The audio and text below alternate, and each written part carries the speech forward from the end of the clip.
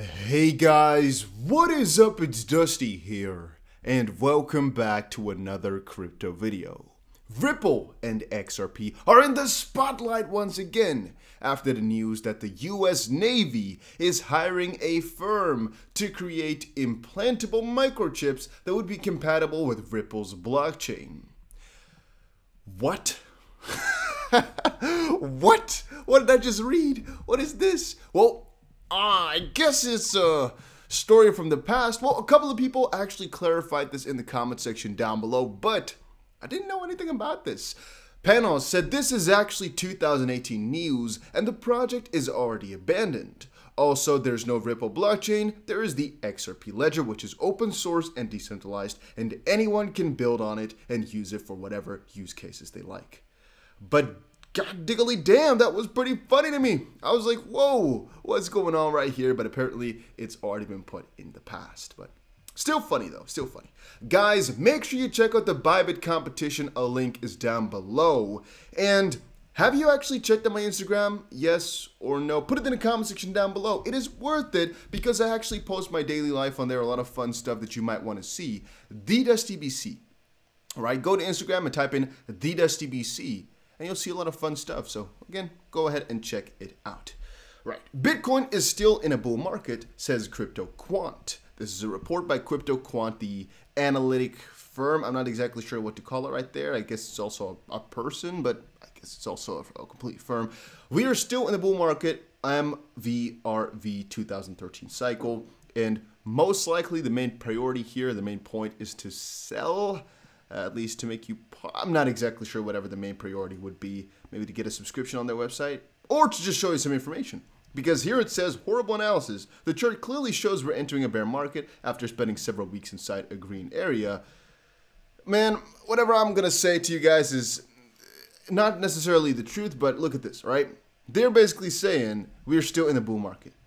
But that is because this purple spot right here should represent this little area. Then again, you could see it from two different perspectives because you could also say, okay, well, the cycle has changed a little bit where right now from here on forward, we're basically within this area. And this was basically the first top, the red one that we are, wait, no, let's say it again.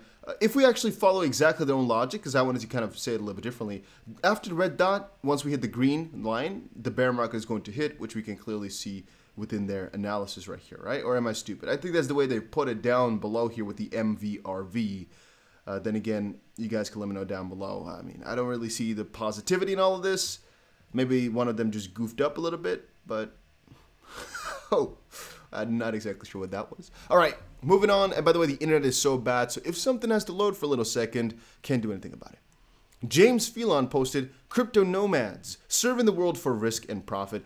Two things to say here. One, there's been a ton of crypto entrepreneurs who move around the world because their specific country is not clear enough. Think, for example, about the United States. If you are an entrepreneur right there wanting to open a crypto exchange, good luck to you, buddy. Good luck.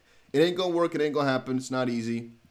Coinbase, for example, Binance US, yeah. But that's mostly because they're already really established and already have the proper framework. If you want to start one on with the United States, good freaking luck. I'm guessing already it's going to take you a couple $100,000 just for the proper licenses and a couple months of your time, a couple $1,000, maybe a couple $100,000 in like lawyer and all that type of stuff, fees if you want to do it properly.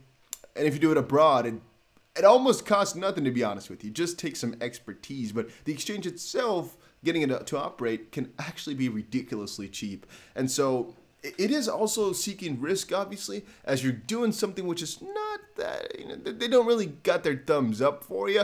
Then again, there's also the profit, which, I mean, owning a crypto exchange is always a profitable thing, I would assume. And yeah, I'm not going to read the article itself because there's a paywall, or at least you have to be a member of all of this. But I could get a couple of cool things around there, that the new generation of industry leaders have set up offshore trading exchanges, largely beyond the reach of American regulators. And even though I have another video coming later today, talking more about how the crackdown is happening right as we speak, I mean, think about it. Every single day we're seeing more and more articles of, oh, regulation this, regulation that. They're getting out of the, they're staying out of the way, pretty much so. Even Binance, it's staying out of the way of the real regulators because they can't get to them because they have smart structures. All right, then breaking news. Security class action suit filed against Coinbase and top executives. Shareholder Donald Ramsey has filed a securities class action suit as an individual plaintiff as well as on behalf of other victims against Coinbase, its CEO Brian Armstrong and a couple of other members of the executives, along with venture capital backers, for allegedly being ambiguous and deceptive about the financial situation and resilience of the company as a crypto trading platform beyond the public or before the public listings. So, this lawsuit has been filed by the defendant's law firm Scott plus Scott in the Northern California District Court on Thursday. Defendants' lawyers have asserted their claims under the United States Securities Act with required evidence collected from Coinbase's regulatory documents to the SEC, company press releases, analysts' reports, and other publicly disclosed information about the exchange. Coinbase is accused of misleading statements. So, Ramsey claims that Coinbase and its executives made materially misleading statements in their offering documents at the time of public listing and backing Coinbase's efficiency and resilience with statements that lacked a reasonable basis. Quote, at the time of offering, 1, the company required a sizable cash injection, and 2, the company's platform was susceptible to service-level disruptions, which were increasingly likely to occur as the company scaled its services to a larger user base.